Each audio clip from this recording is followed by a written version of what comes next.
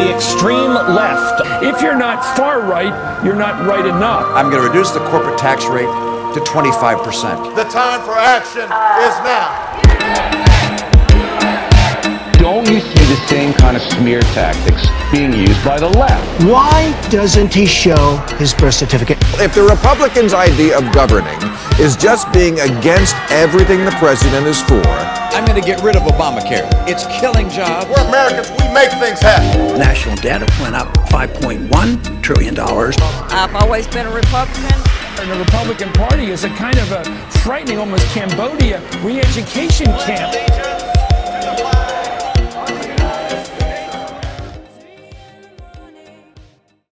My name is Christopher Ponzi. I am the co-founder of Rebellious Truths. Rebellious Truths is an anti-partisan nonprofit dedicated to igniting and building a social movement for truth in American politics, media, and culture, as well as cultivating new political paradigms for leadership. Well, we're trying to eject people from what we believe is this false left-right paradigm, right? It's conservative, liberal, Democrat, Republican, side against side. We're trying to get people out of that because when you really break down the foundations of those sides, of those teams, they're really built upon a lot of falsehoods, manipulations, and really about division versus unity. July 7th was the Sounds of Truth Festival. Basically something that had never been done before, to our knowledge, in American history, contemporary American history. We spent about 3 months, and when I mean we, I mean the entire Rebellious Truths organization, friends, associates, developing relationships with members of polar opposite political and ideological parties, groups, organizations, anything from Occupy to Tea Party, Libertarians, Democrats, Republicans, Independents, and all the others in between. And we basically brought them together on July 7th, one day, over 125 of them, to participate in a legitimate human discussion.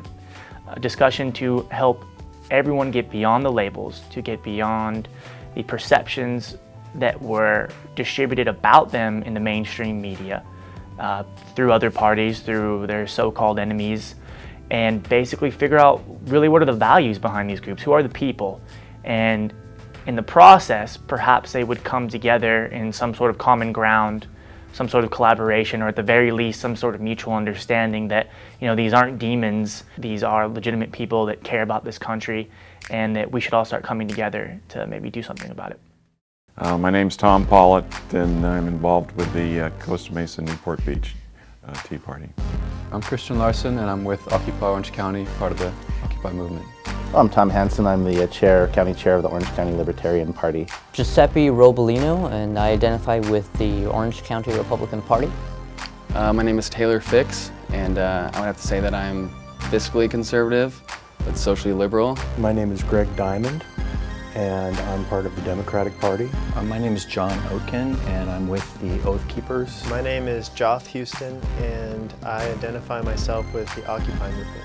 The objective was to bring people with different ideas and different backgrounds together and see if there was any common ground or any common interest.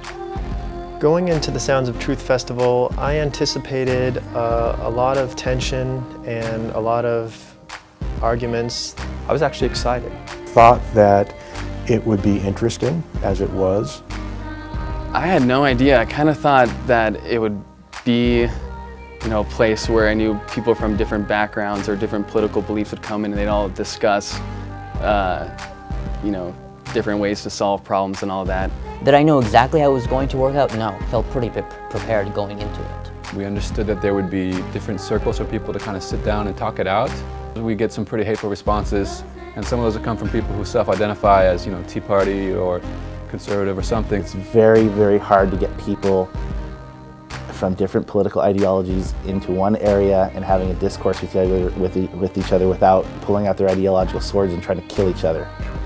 The format was very good and making sure that people behave themselves and don't lose their tempers and are willing to actually listen for a period of time.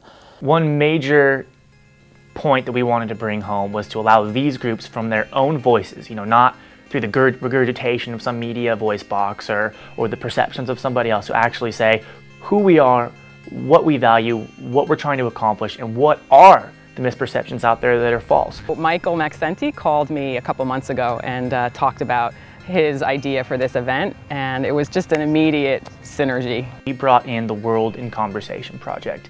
There is a professor at Penn State by the name of Sam Richards and his wife Lori Mulvey who created this dialogue group, and I believe it's the biggest race relations conversation group in the United States, but they also do things like dialogue facilitations for NATO and the UN.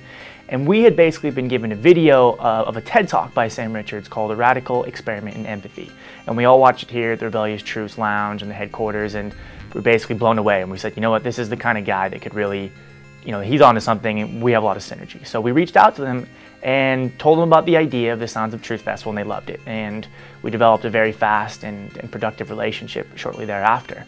And so we brought them and about, I believe, 6 or 7 young facilitators who had graduated to basically facilitate these small group conversations that we were going to have with these various ideological groups. The Sounds of Truth event is radical, I think, and I think it's radical because it's so simple, and I think it's so easy for people to ignore and avoid the people that have different ideas than them or live differently or have different values, and so we sort of avoid each other.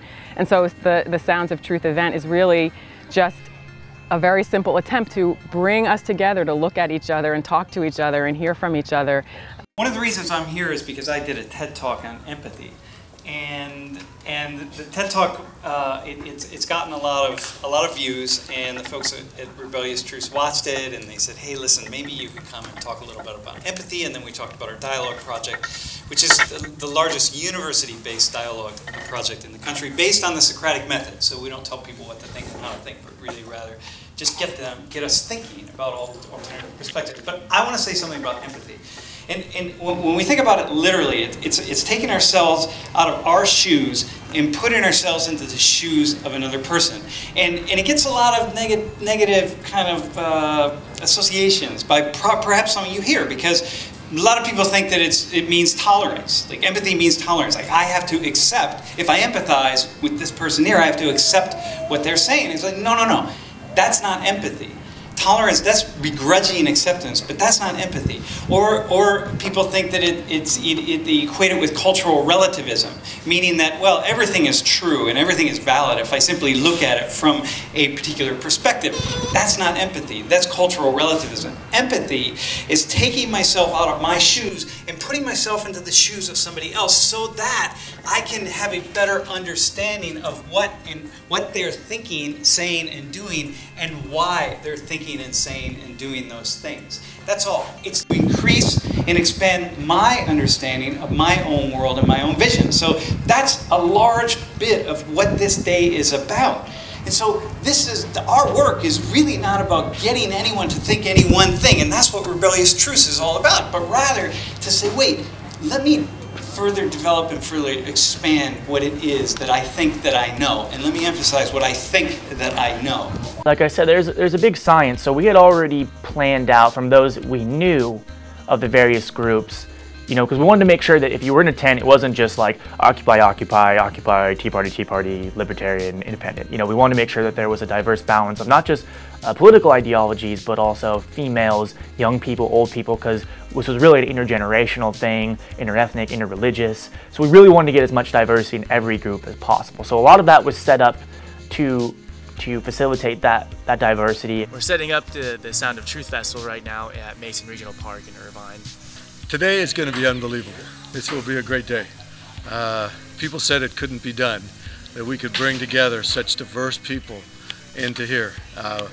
We've got leadership representatives from Occupy, Tea Party, Democrats, Libertarians, Republicans, Democrats, all coming together today to share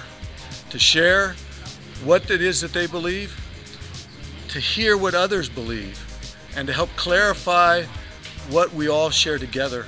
You know, there is no success or failure. At the end of the day, the mere fact that we're all attempting this, I think, is a step in the right direction. We are very anxious, excited to see what's going to happen today. We had no freaking idea like who was going to show up. It's like planning a party that, you know, you send out all the emails and the phones you can. Some people say yes, some people say no, then the people are canceling. And, you know, dealing with again, various political parties. You know, we're going to like meetings of all these various groups. We're going to potluck social engagements, you know, doing meetups, all the online thing. And, you know, you just hope for the best. And some of these groups are so closed off. They're so sort of paranoid to some degree that they're going to be co-opted, or, you know, they don't know who you are. If they haven't heard of you, you have to develop this whole credibility.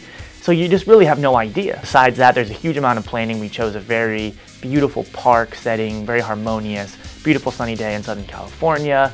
You know, there's really a profound science behind creating these harmonious atmospheres where everyone feels welcome and their opinions valuable. We had food, diversity of food, we had music, we had artists.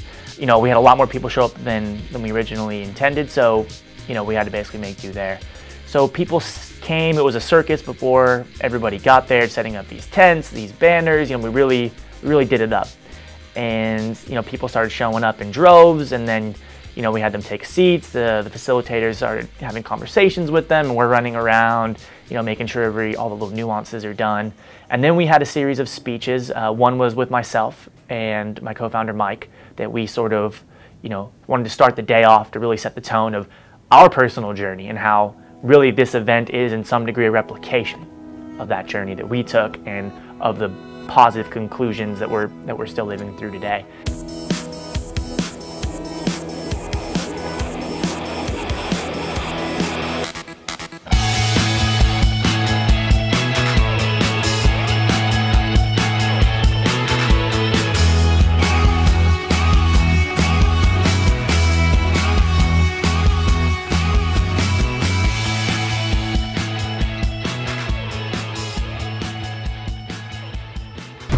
Beginning the mid-20s on, accelerating wave of speculation. The market was going up, and the expectation that it would go up more caused it to go up more.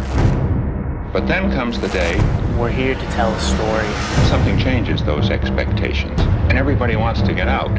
Why we're here, what started all this. That is not a matter of weeks or months. That's a matter then of days. The crash comes very fast. We're here to tell a story.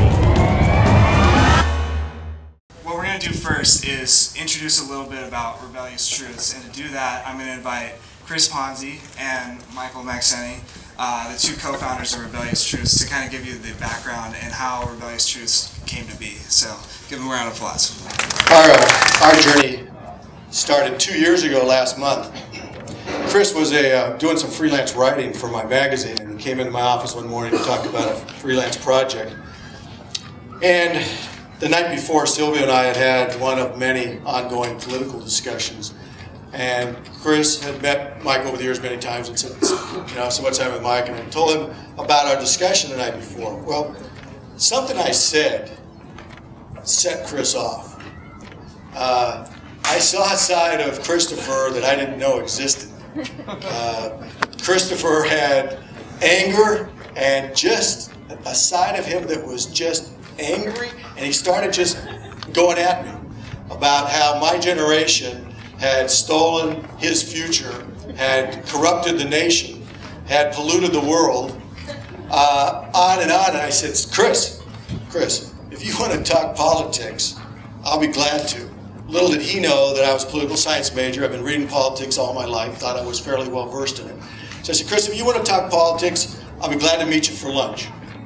Well, that evening I get home, and to his credit, there's an email there. Mr. Maxeni, will you meet me tomorrow for lunch? Okay.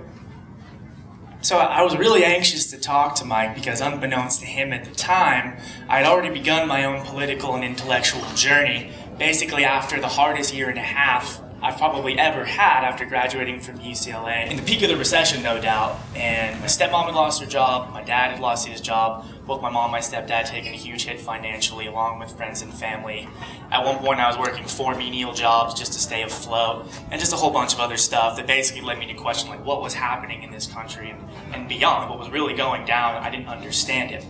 And after a few conversations with Mike and over the years, I admittedly thought, like, here's this typical Orange County wealthy businessman in his bubble who thinks that basically anybody who doesn't think like him or not successful like him is lazy or stupid or immoral. I never said stupid. Or something to that effect, you know. And I was really anxious to basically share my own personal experiences with him and my own political knowledge, and basically wanted to argue with him, but that was my original intention of going out. So that's what kind of went down the next day. Well, little did Chris know that appearance of success that once was there, in reality, since the Depression, they call it a recession, screw that, it's a depression for everybody who's living it. Little did he know that I sold a house that I had built and had lived in for 22 years to come up with the cash to take care of my mom and dad, who I took out of a nursing home, to provide for them, and to feed my business, which had been losing money. Never lost money ever until 2008, 9, 10. It was going down, and I'm pushing money into it to try to figure out a way to survive it myself. But he didn't know that. But when we sat down for lunch that day, the next day, I brought out my iPhone and I put it on the table and I put out 45 minutes on the timer, and I said, Chris, when this goes off, whoever's talking can wrap up what they're saying, the other person can respond, and then I got to go back and make a living. By the time we'd finished talking, and 45 minutes later, and we started off, I forget the issues that came up, didn't really matter, but he'd say, and I'd respond with something and say, well, nobody's ever explained it to me like that. And then he'd come up with some other wild-ass thing, and I'd say something else. And he'd say, well, why doesn't people speak like that to real people? Why can't I? Now, that makes sense. He had a couple of out there thoughts to himself. By the end of that lunch, we knew something had been sparked between us. Yeah, it's true, and something had been sparked, and so we decided to meet the next week. And after that talk, it became the week after that, and then the week after that, and it became every week, with emails exchanges in between, phone calls in between. And Mike knows this, he infuriated the crap out of me. Like, crap out of you, the shit you sent me that I had to read? Man. It was one of those, but admittedly neither one of us, I think, had ever really truly listened to the other, to basically his perspective side, our sides. We had kind of stuck to our own particular sources, our own friends, our own environment. And, you know, I think what we were talking was probably just the same regurgitation of the same cliches you hear in the media and whatnot. But there was an undoubtable mutual respect between us. You know, Mike actually listened and read what I had to say and give him, and likewise. And I think, most of all, he definitely was a man who genuinely cared about the world and the country. And I think in a land of apathy, that means something in general, just somebody who actually cares. And after all these exchanges over the course of a couple months, something unique began to present itself. What began to present itself that we began to understand was a couple of things. But first I want to back up for a second. One of the things that Chris did for me when I was his age, when I was back in college, back in the 60s, I had, I went out and participated in marches. I thought of myself as a card-carrying SDS member. You graduate from school, you go get a job, you start making a living, you get a family, you start taking on responsibilities. And what most of you all have heard many, many times is the old cliche or saying that says, you know, everybody starts off liberal when they're young, but when they get into the real world, have to start paying taxes, have responsibilities, over time, just be patient with them, they'll become conservative. And most do. But my take on that Chris made me realize was it wasn't that we become conservative because we believe in that. It's that what we do is we're willing to walk away from our idealism of what the world should be, what we could make the world. We begin to accept it for the way it is. We find our spot in the world. We go out and choose our path, try to create our own success in our own family and our own happiness. And what we really do is not become conservative because we're believing in it. It's because we've been beaten down and walked away from our idealism. And we accept the world as it is. So that was one of the biggest things Chris did for me, was he re-inspired me in myself and the commitment that I needed to make to help make this world a better place, because as we all know here, it's not working for more than half the people. The vast majority of people it's not working for. When we begin to peel back the labels that he had been taught from the time he was a child through school, his school books, his videos, all sources of credible information for him. When we peel back the labels of these words that he had been taught to associate. And likewise, Mike as well. His labels, his words as well. Yeah. And it's a good point, because I really began to see the world and step outside of my conservative world and truly try to get into Chris's world and understand why he and my son Silvio, who I had thought gone to the dark side, why they were thinking the way they were, because something wasn't right.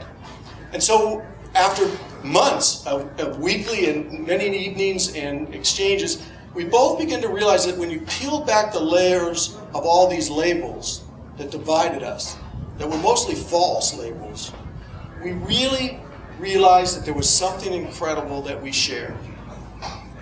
So we continued to test our previous convictions, question our beliefs, which even for the most fearless of us, and I guarantee you there's probably a lot of fearless people here, is very tough. It's very tough. But as we continued to do this, we began to get outside of our bubbles. We began to, explore different sources, talk to different people, really sort of eject ourselves from what had been the norm, the status quo. And we began to realize that many of what we had held before were built upon faulty foundations, manipulated facts, superficial labels, etc., etc. And through this process, we began to care less and less about our perspective sides, about winning, about being right, and all that other things that you get inundated with constantly, and more about the pursuit of the fact-led truth, A, and B, the people, just people, sins labels. And while we still differ greatly always to this day, anybody Rebellious Truths can tell you there are spirited discussions on the weekly, and that's okay. But one thing we did agree on then, and we do agree on now, is that something has to be done, and it needs to be done now, and we need to do it together. And that together, folks, is what we're sharing, the story of our journey that continues, and this day is part of that. We've invited you here to share who you are with each other and begin to listen to each other. And hopefully today you'll start your journey to understanding, and that journey will help us all lead to the solutions that will bring our nation back together. Thank you for being here. Thank you. Enjoy the day.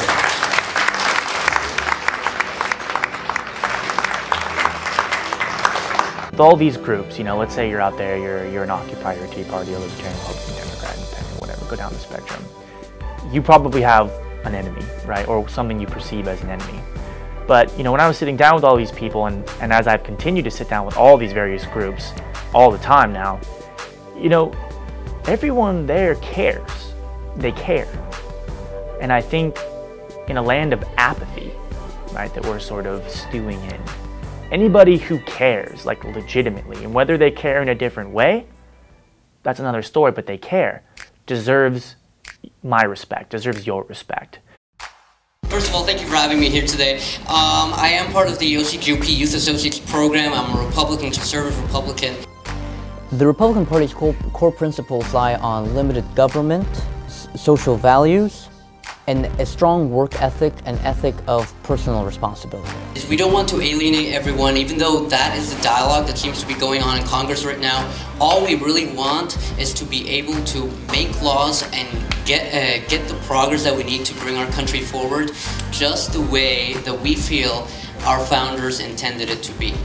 Typically the media, what they do, even when you see regular news reports on TV, it is always pandering to emotion. It is always pandering to look how this person has been hurt by a company, by a private individual, or is being hurt by whether it be like housing development, being displaced by that. It's always in some way pitting an enterprise or someone who, in our minds, we view as somebody with more power. It's always pitting that entity against the regular citizen.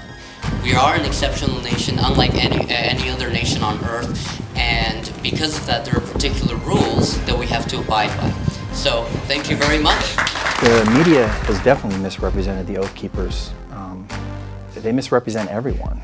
The Oath Keepers is an association of active and retired law enforcement, military, first responders, essentially anyone who's taken the oath to the Constitution. That oath is not to any political party, it's not to any politician, and it's not to any corporation. Okay? It's about the Constitution, every issue, every time, no exceptions, no excuses. They like to lump oath keepers with, white supremacists and KKK and white Aryan and all these radical, so-called radical right-wing groups. And you know what? We are not that. It's a peaceful movement.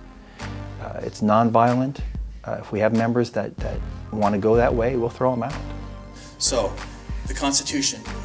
Michael Badnarik sums it up in 7 simple words, okay? Don't hurt me and don't take my stuff.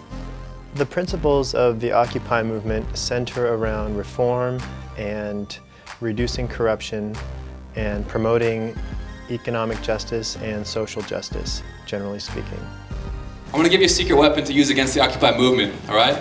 Imagine this, someone gets off work, they're running to City Hall, they try to cram a really thought-provoking statement to a piece of cardboard, vehicle pulls up, the driver unleashes the checkmate. Get a job, hippie! Right? He pulls away, but I'm not mad at that guy, because he's given up his humanity. Humanity is what makes us want to come together and figure things out together. It's the foundation for democracy where we act on what we figured out. I joined the Occupy movement because I saw they valued democracy and humanity above all. I was amazed that was a place where anybody, including a homeless person, could come, their opinion would be heard and valued. We shared meals and we learned about possibilities that the two parties haven't offered us. But I'm also kind of a hypocrite because when the Tea Party started, my first thought was not, let's go talk to them. My first thought was, let's forward my friends' galleries of misspelled Tea Party signs. Nobody else did that. Flash forward a year later, big event in Irvine City Hall, there's a newspaper photographer coming down the line, and I realized, I'm pretty sure I misspelled the word bureaucracy on my sign, right? I'm freaking out. Should I hide the sign? Because I know I'm going to be that guy that passed around on the internet, look at this Occupy idiot, he thinks he can run the country, doesn't know how to spell bureaucracy, right? That's what it's come to, because we have a huge deficit of humanity. I think it rivals our financial deficits, and with that deficit of humanity, we end up with fake democracy, where you have $11 billion pumped into this year's election to misinform people, to give them false choices. Would you like TARP 1 or TARP 2? Do you want $1 trillion-a-year military, or would you like something more expensive, right? One of the common misunderstandings of the Occupy movement is that when people hear the cries for social justice coming from us, they think that means we want to give favoritism to the underprivileged people over the privileged people, but that's not the case. We do want true equality for all people, regardless of economic status. 90% of Americans, disapprove of the job of Congress, and 80% think that Congress has been corrupted by Wall Street. So my last question is, how do they maintain power with those kind of numbers? I think they got to make sure we hate each other, and they got to make real sure we never come together to have a picnic. So, thanks very much. God bless. We believe that government is not the answer, it's the problem. We're just regular people that have finally said enough is enough. And they want to make us out to be radical and on the right. We just want our grandchildren to grow up in the same country that we grew up in, with the same freedoms, the same opportunities. We see opportunity being limited by more government control. The larger government gets, the more control they take of our lives, the more they regulate our lives and tell us what to do. We've been portrayed as right-wing crackpots, conspiracy theorists, that we would allow corporations to take over and grind everybody under their heel. What do we represent? We believe that freedom basically has 2 main continuums. There's economic freedom, which you can and cannot do with your money, and then there's social freedom, which you can and cannot do with your life. We believe that you should have as much of both as humanly possible, as long as you do not step on other people's toes or infringe upon their rights. Libertarians, I'd say, it's a philosophy of non-aggression. It's a philosophy of peace, of free commerce and trade, and social tolerance. That's really about us. Thank you very much. As you can tell, public speaking is my favorite thing to do. The media narrative about the Democratic Party is often that we are weak, that we're unable to govern. We want to be able to advance, to protect people, and to advance principles. I think that largely what we're about is trying to promote fairness and to decrease suffering. among people. We are opposed to desperation. We're in favor of there being a floor level of support for people in the government. Yes, that means some taxation, etc., but it allows people to make their decisions based on their aspirations, based on what they think somebody more powerful wants them to do. Thanks. Thanks, Greg.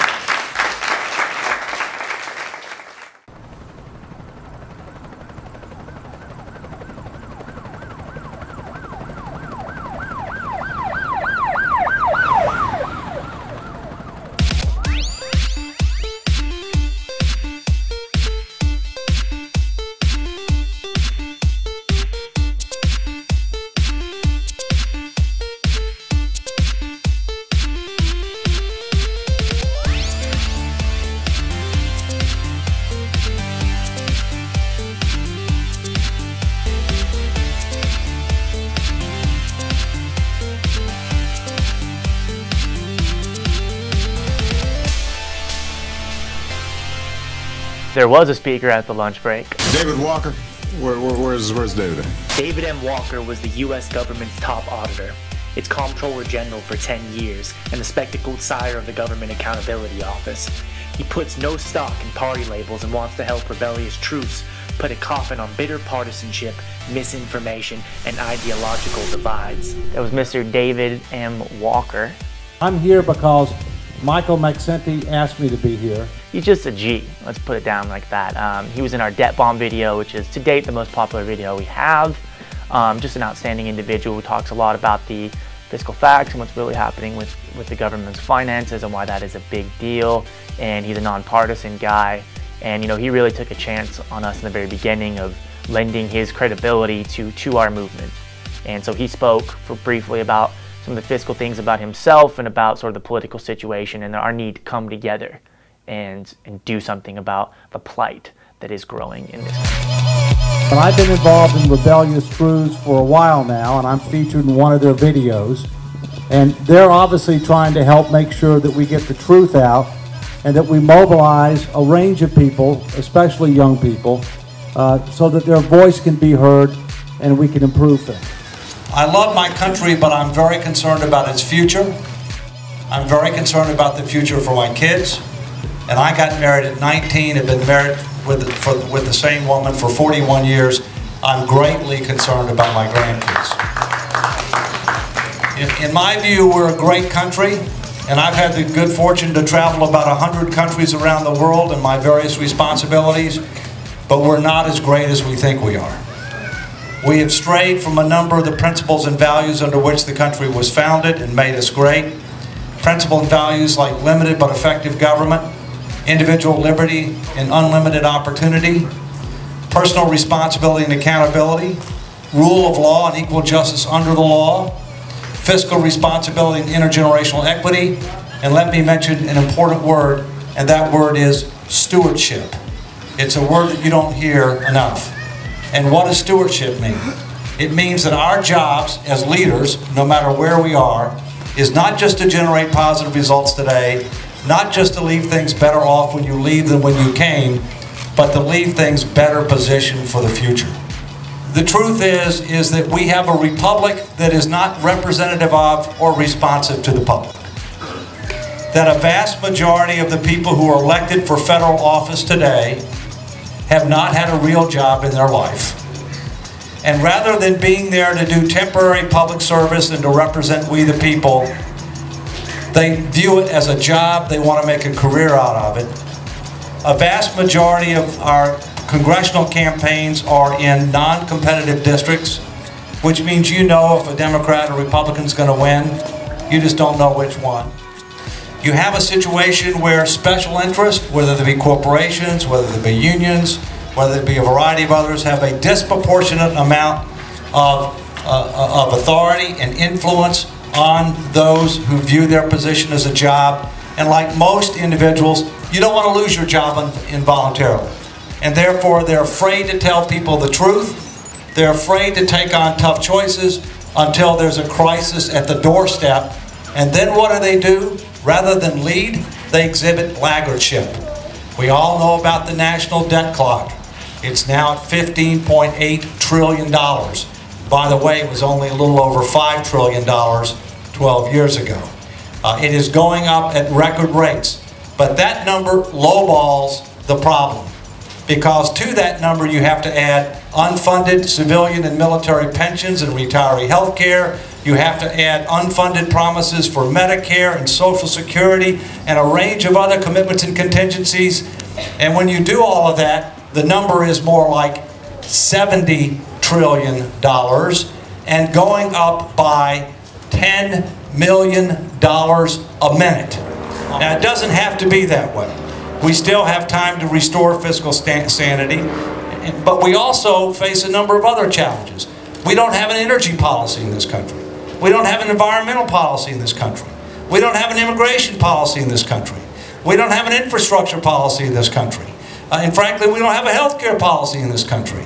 My view is, as I participated today and will continue to participate today, is that while we've got diverse groups, whether it be Democrats, Republicans, whether it be the Tea Party, whether it be the Oath Keepers, whether it be Occupy, whether it be the Libertarian Party, whether it be Ron Paul's group, or whatever it might be. Even though we have these different groups, we all want to make things better. And we all know that we don't have enough truth, we don't have enough transparency, we don't have enough integrity, and we don't have enough accountability. We need to work together to try to come up with sensible solutions, nonpartisan solutions that can achieve bipartisan support. I'm a political independent. 40 to 42% of registered voters are now political independents, up from 20% 20 years ago. We need to make sure that we're coming up with nonpartisan solutions that can get bipartisan support. We need to do it sooner rather than later. I think just getting people together, that was a huge objective. Like, the fact that people were willing to agree to this, and again, it was no easy task getting them here, was a huge step. So already, having that many people was like a huge accomplishment for us. We're like, great, it's possible just to even bring them together in the same place willingly, and they know willingly what they're getting themselves into. Secondly, it was really about seeing the other side, perceive the other as humans, all of a sudden giving them the complexity, the nuance that is humanity. And we definitely saw that. I mean, all the feedback that I got, at the very worst, it was like, wow, that was really interesting. But at the best, which was also a big surprise, it was like, wow, like what I once thought was impossible is possible. I played the facilitator. In that role, it was really about trying to move the conversation along. I think that there's a ton of people with a ton of different backgrounds that everyone wanted to get those points across. It was my job to try to give ample time for everyone to be heard in order that those ideas may inform, may influence, or may even inspire some of the other people in the groups who haven't considered those things. As a facilitator, I consider success literally just participation, people willing to share what's on their mind and being honest with each other. And I think as a facilitator, I just consider myself somewhat of a bridge, I guess. A lot of times political events are kind of charged. They can be very contentious. So I was a little concerned that people wouldn't really be open to dialogue. I expected difficult groups. I expected it to be people to be very apprehensive, passionate and apprehensive. Remember that this is about understanding each other rather than understanding a platform or a party. I think all I wanted to achieve was for people to be able to be less afraid of approaching one another and talking to one another. And I think maybe in the beginning of the festival, of the event, there was a little bit of awkwardness or apprehension. And I think as soon as people started talking to one another, they started to just be like any other group of people, like really having more commonalities and differences. And I don't want to stress that too much because I know the differences are important, but I think suddenly it was like we're all three-dimensional people. We're not just represented by what shirt we're wearing. And I think that came through really powerfully. Real quick, understanding is the word. So the mission of the conversation, the kind of conversations we're going to have today, often when we come together with different perspectives, think about your lives, think about your families, think about your relationships, we're often trying to prevail, win the argument. Here, our very simple mission is just to try to understand the argument on the other side. And I put argument in quotes, okay? So really, when we're together in these groups, our group collective mission is to try to understand what the heck these people are thinking, right? And really, ultimately, then really what do we want as Americans?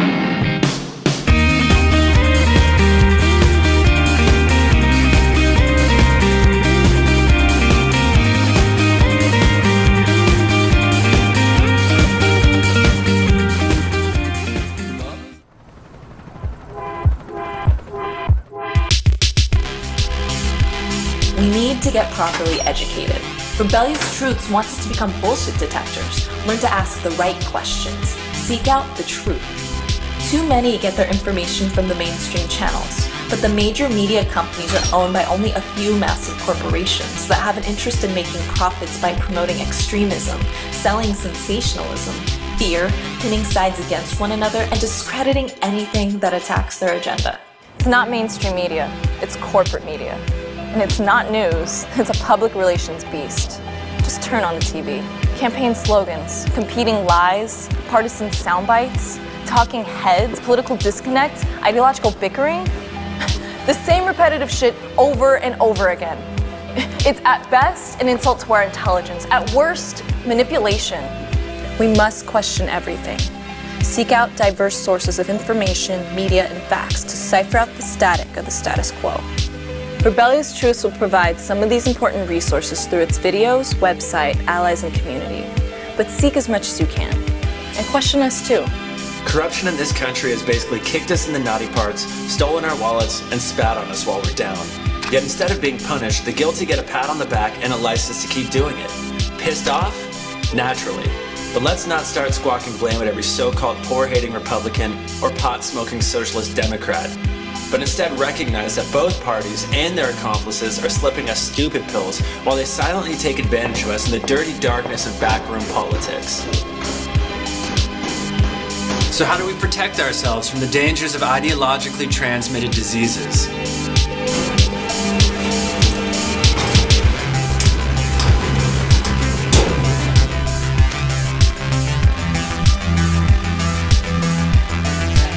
Is now actively organizing and promoting a protest movement against the U.S. government.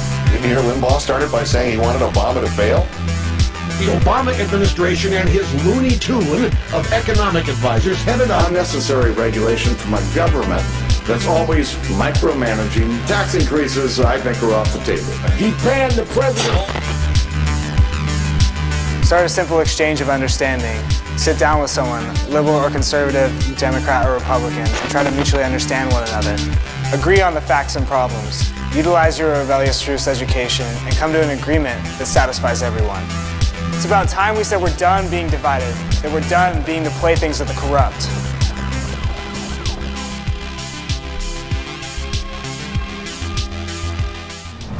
So what we have going on here behind me are 8 different discussion groups, conversations, and the groups are populated by people with different political perspectives and agendas, being facilitated by facilitators from the World in Conversation Project, and who all also have very different perspectives, and we're trying to see what kind of conversation comes up in the middle of the group. And so I think what I'm going to do is walk around on the outside of some of these conversations and see what I hear, and then maybe I'll throw my own take and my own spin on some things that are really emerging out of the dialogue.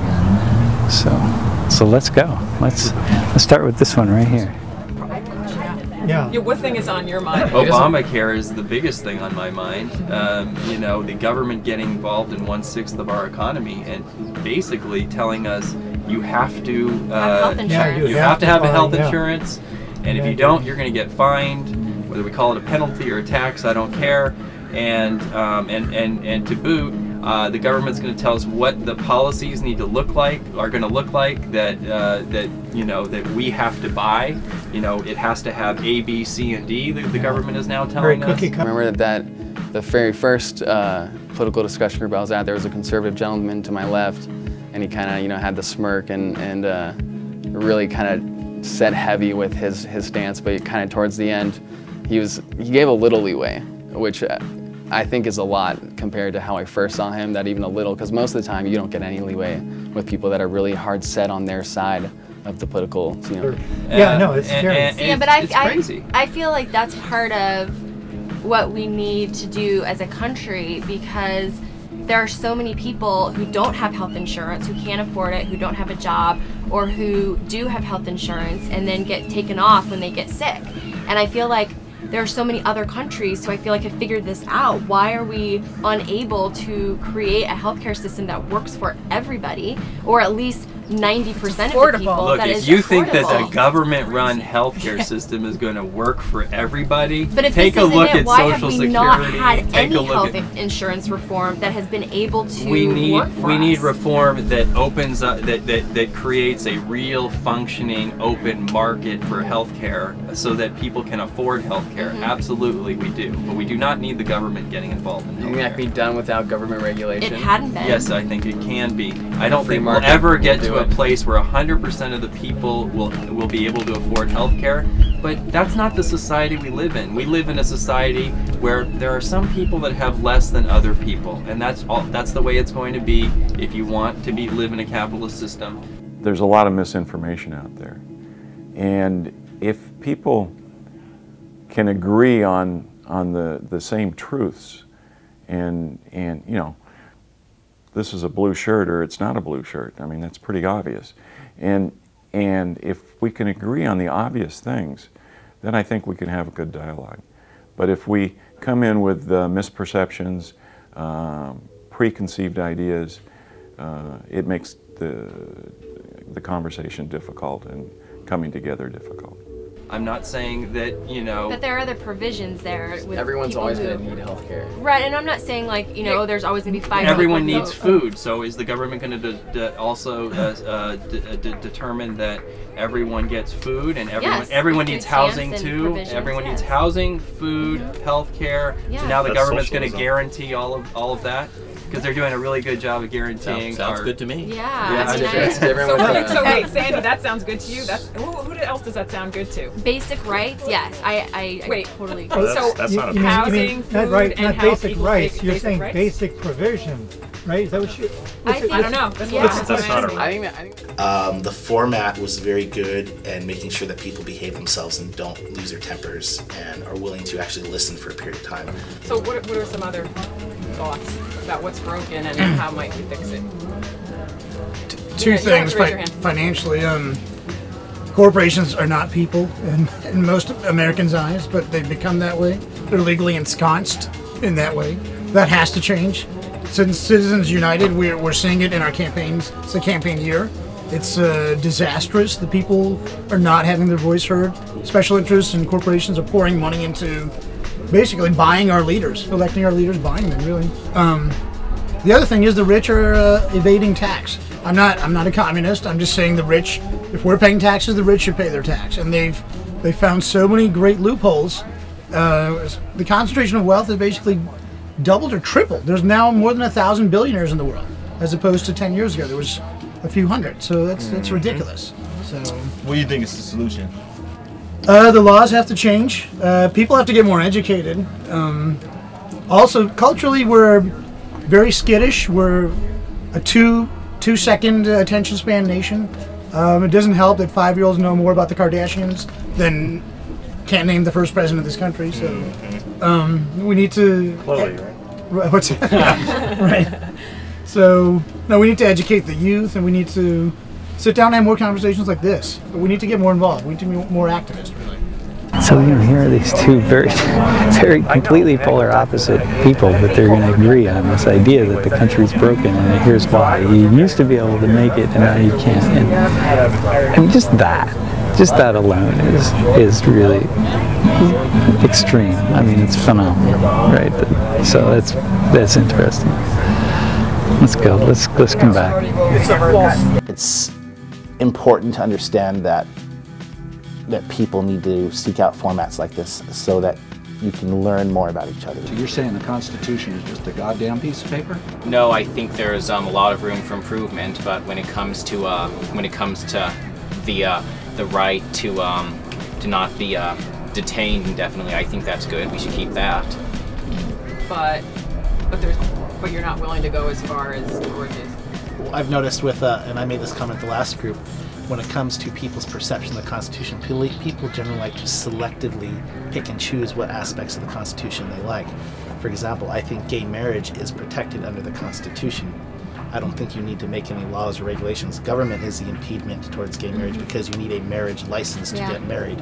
Can you tell us, and I think I'd like us to kind of move in this direction a little bit, how did you get to where you are right now, that you grabbed onto the ideas that you grabbed on about the Constitution, about... Well, through my family's experience, my family went through a lot of things that, you know, would make a lot of people, regardless of their political philosophy, cringe. My mom raised me as a single mom. My dad, when my mom divorced my dad, he decided he didn't want to be a father anymore.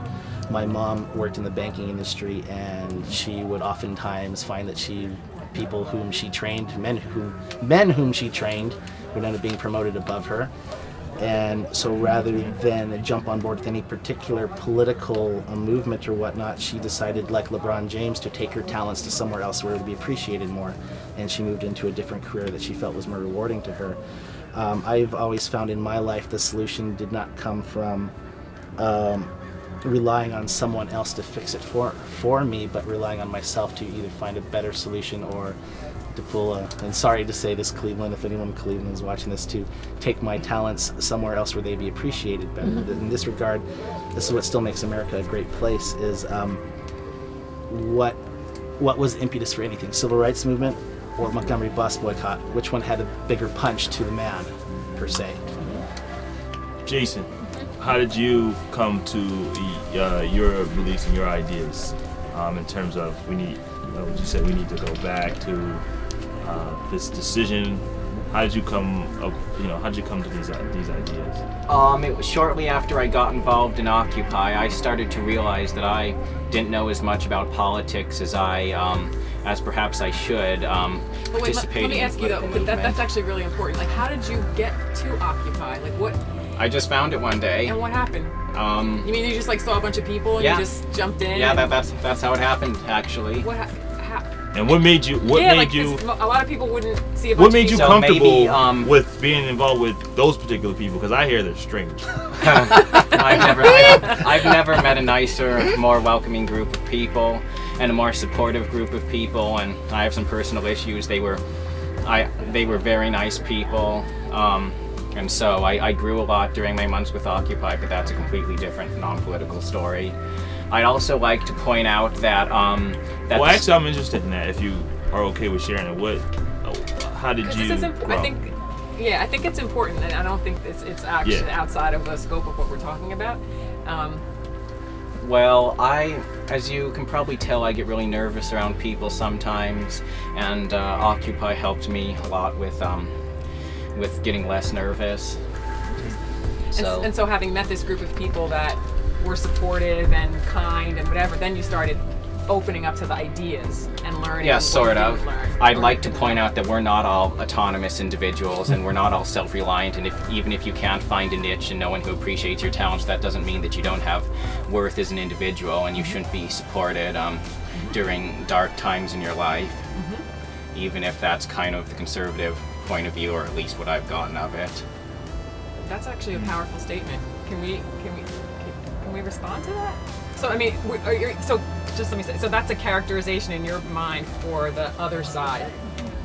I mean, didn't Glenn Beck say that in nature lions eat the weak, or something to that effect? Can we respond to this idea? I'm going to something on the record, and Glenn Beck. The idea that there is a self-reliant, you should do it yourself, forget about taking care of each other. This is a more conservative idea. I'm just going to make this statement. Glenn Beck likes to use the word libertarian. He's standing right here. I'm going to take the word libertarian from him. He's not allowed to use it anymore.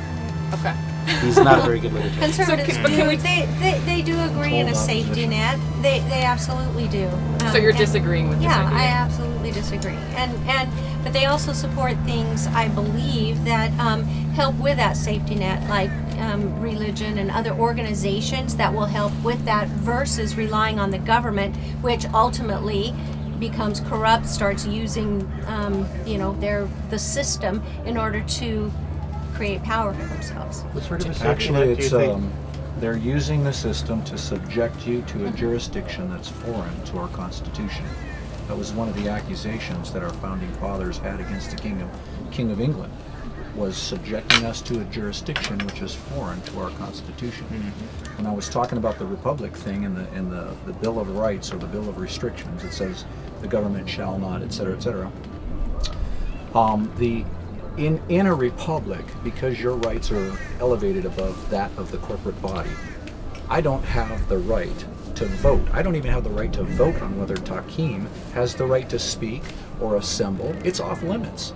There's no question to that in a republic. But in a democracy, all of that goes askew when you give it to the corporate body and you start letting them make all your decisions for you. Free speech zones. I was impressed at the level of empathy that people were able to impart on even people that they didn't agree with at all.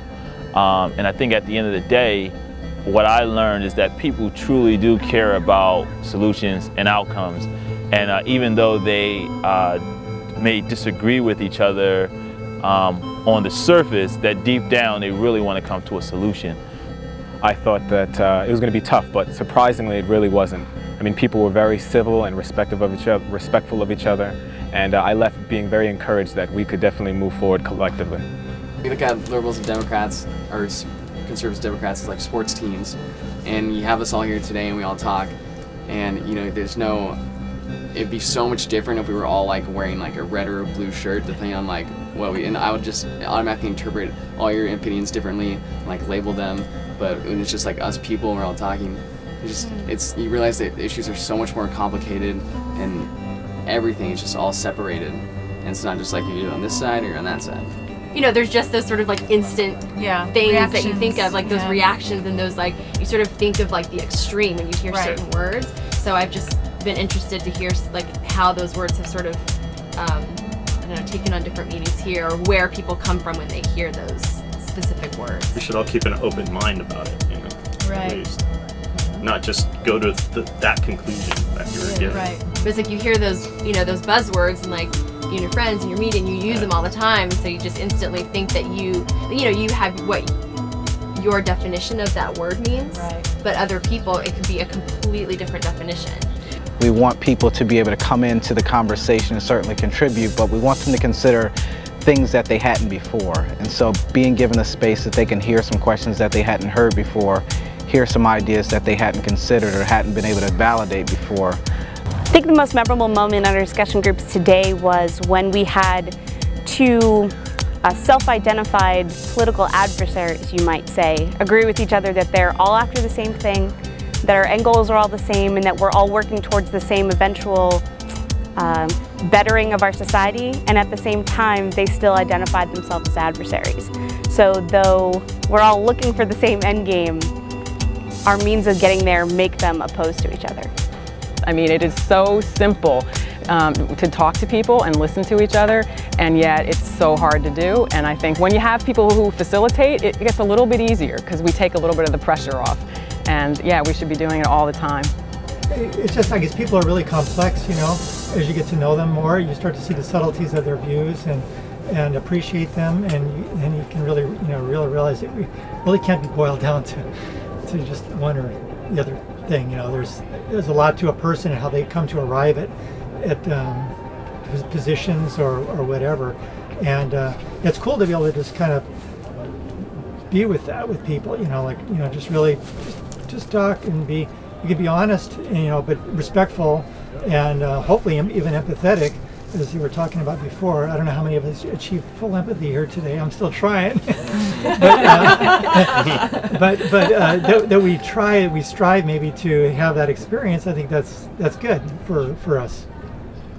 Yeah, I just want to say it was a privilege to be talking with you all today. I really had moments of deep inspiration, knowing just we're doing this. That's cool.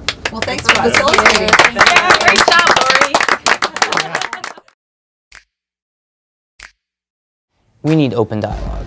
There is no question about it. The only way a democracy and a country can function is with open dialogue. You learn that, you know, people in the Tea Party are human beings. You learn that you'll talk to some people on the left, and you actually learn that they're concerned about the national debt as well. That they just don't really want to spin us into oblivion. There's a lot of devil in details, but at least you got something to start with. At the end of the day, after the Sounds of Truth Festival, my biggest takeaway lesson was that we have a lot more common ground than we realize. People are much more willing to listen to opposing viewpoints than I realized. And people's opinions are much more nuanced and sophisticated than I give them credit for. What surprised me the most while I was there was that even though they could tell that there were barriers between some of the people, everyone agreed that there's a big problem in this country right now and that we're in serious, serious trouble with what's going on, the corruption in our country. And what surprised me is everyone really had that real sense that we had to do it now. We have to get together and unite now on what we can agree upon. I absolutely think that there is value in having conversations with people from differing viewpoints. I'm used to doing that with sort of mainstream Republicans, Libertarians, and Greens, but this went far beyond that. And not conversations that I would normally have or the people who would be willing to listen to me. And it's good to shake yourself up every once in a while.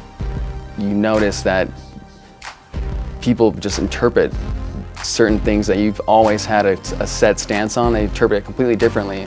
And if you just put yourself in their shoes, you can kind of see how, maybe one way is kind of correct, and you just always assumed it was that way because that was what your political party stood for. And you can take little bits of what each different organization all thought. Sounds of Truth was a fantastic event, and it got the ball rolling.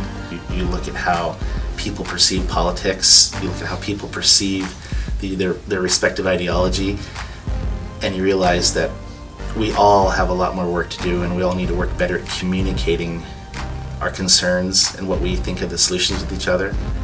It was a step in the right direction, but it was the first step. If we really want to strike fear into the heart of the establishment and the people that we're up against, is that we need to follow up with what we did instead of just talking.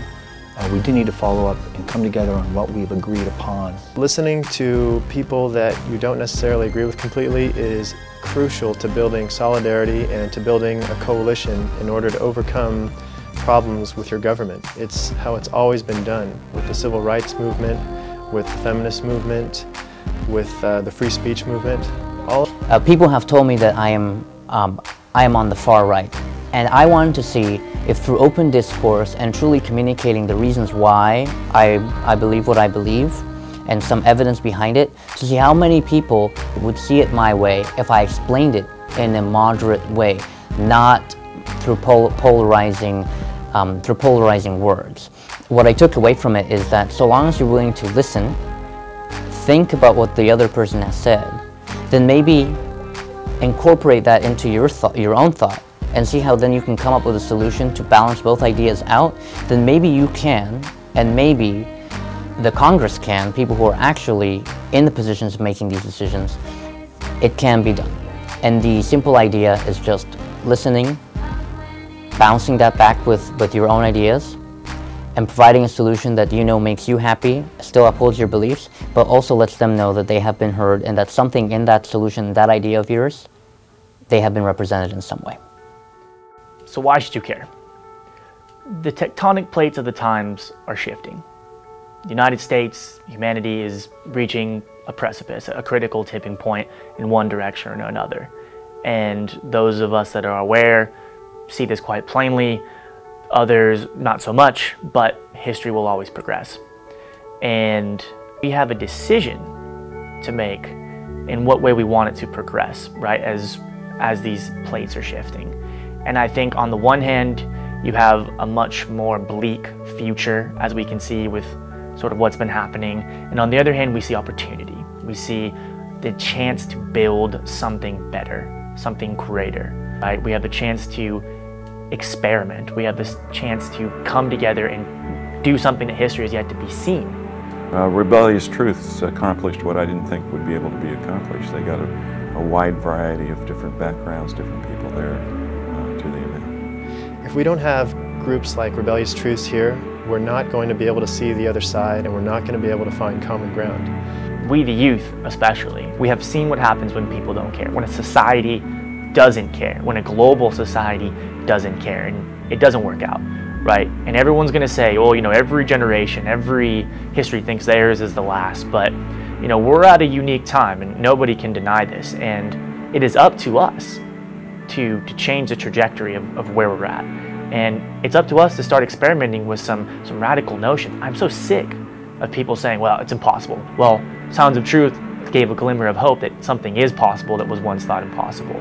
So yeah, I'm an idealist, I'm proud of it, but I think the world needs a little more idealism. Thank you for being a part of our journey. I hope that what our documentary and our journey has shown is a path ahead for you, our nation, and the world. If you can recall back the day after George W. Bush was elected president, those who opposed him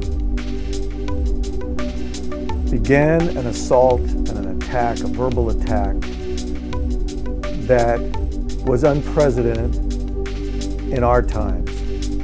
They were relentless in their opposition, in their dogma. 9/11 happened. Remember those days immediately following. We as a nation stood together, shared the grief and the loss of all those lives. It was a beautiful time to be an American. We stood together as one. It didn't take but a few weeks,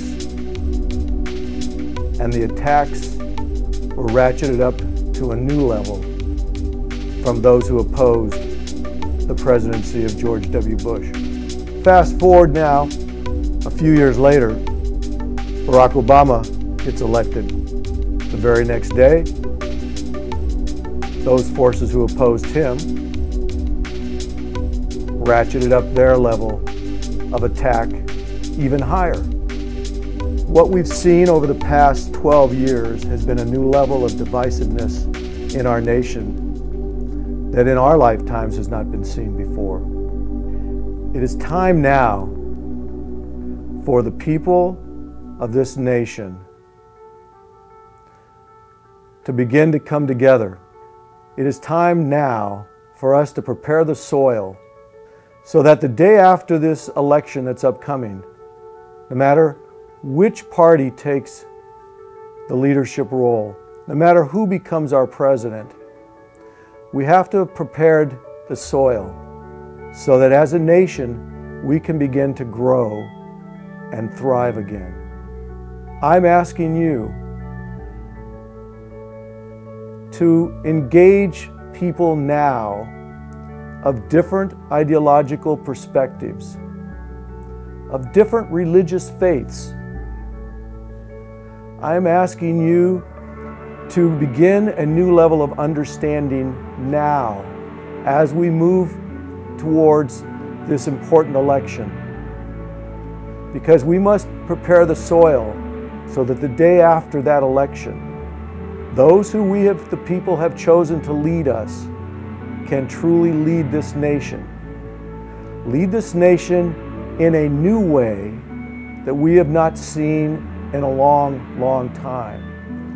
Lead this nation in a way where we can come up with those new solutions, those new nonpartisan solutions that not only gain bipartisan support and cooperation in Congress, but can bring the people of this nation together, that can be seen as accepted by most all of us.